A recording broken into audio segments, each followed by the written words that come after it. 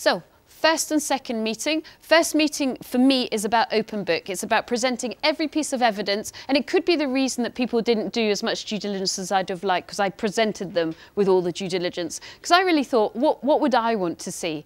Well, I'm going to make it easy for you. I'm going to give it to you so that you can take it away and study it.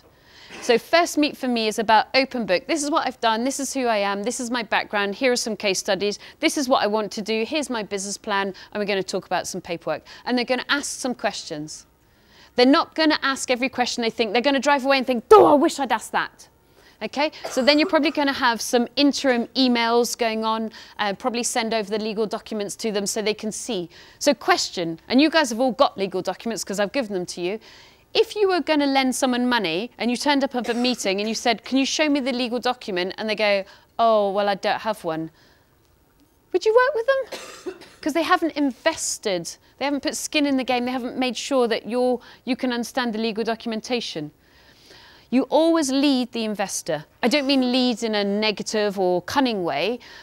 Investors don't know necessarily what it is they specifically want out of a structure, and if you kind of say this is a cooperative, let's have a discussion, they're kind of going to wibble wobble and not be sure. So I think it's very important that you identify what you're prepared to give, be very clear about that, and stick to it. So really by leading the investor, I mean you give the investor the structure of what you're prepared to deliver, and then they can say yes or no. So really leading in that way. Second meeting, you book your second meeting from your first meeting. This is a small admin point, guys, but it's really relevant. We did a time and motion study on phone calls, of course we did, and we discovered that 1 in 5 phone calls gets answered because people are busy. So in your busy life of running projects and doing business and doing property and meeting people and having a normal life, are you prepared to make 5 phone calls to get 1 person in? Or can you book your second meeting from the first meeting? So at the end of the first meeting, say, look, I've done my open book with you. You've heard what I'm looking to achieve. We've talked about kind of sums of money. Can we book a meeting 2 weeks from today? Put it in the diary. If you decide not to work with me, that's totally fine. Just cancel the meeting.